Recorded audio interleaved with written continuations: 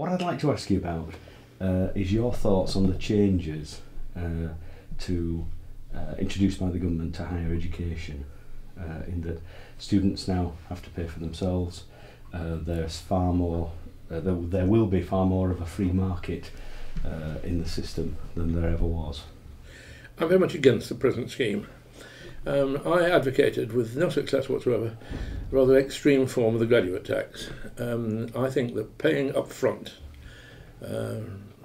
makes students of the sort I was apprehensive about paying it back in the end. And I know the government says, and the government's right to say, you don't pay until you get to a certain level of income.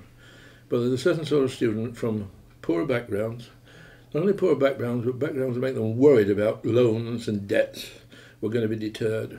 What I wanted to see was a student tax or graduate tax, but a graduate tax that doesn't simply apply to this year's graduates and next year's graduates. It seemed to me that people like me ought to be contributing towards this. We were part of what I'll call the golden age of studentship. I mean, I had no idea about student fees. I went to university and somebody paid the fees without me knowing about it. It came as a shock to me there were such things as fees, because I got a state scholarship and the government sent a cheque to the university. I got an annual grant of £220 a year, which doesn't sound very much now, but was enough to live on as long as I worked for a couple of weeks on a co-op milk round in the summer. And we had it terribly easy. And it seemed to me that we ought to make a contribution to current students who are having it terribly hard. So I want a very extreme form of graduate tax. It won't be that, but I think there is a chance when a new government comes in there'll be a graduate tax of some sort.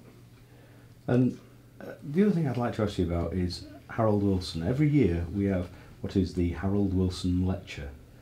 You knew the man very well.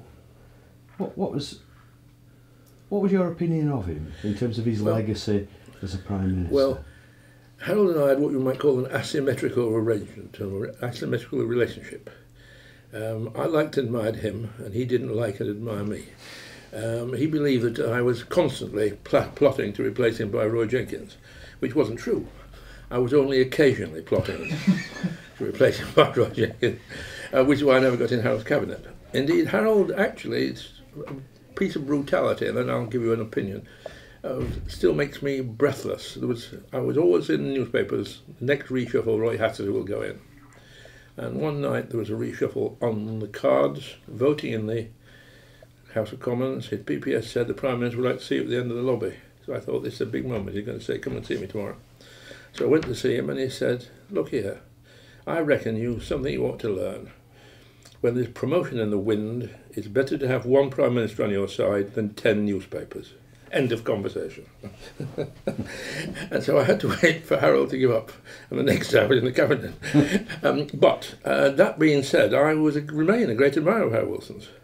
And I think he looks better as the years go by. Like all Prime Ministers at the end of his reign, nothing but criticism. But looking back on what he achieved, it's very substantial. His first government was a wonderfully radical government in terms of social policy. They did many things to stabilise the pound, which needed doing. And I admired him as a party politician because he had this overwhelming desire to keep the Labour Party in one piece.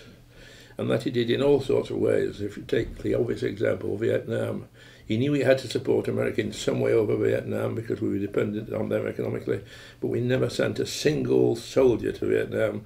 We managed to keep out of it, and quite rightly so, and very largely because he wanted to keep the Labour Party in balance.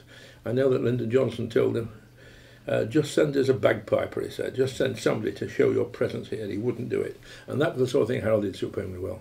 I remain a pro-Harold Wilson Labour man. Wherever he is, I'm not sure he's a pro-Hattersley, because he never was then and probably won't ever become one. And can Ed Miliband lead the Labour Party to victory at the next election? Absolutely. I voted for Ed Miliband, I campaigned for Ed Miliband.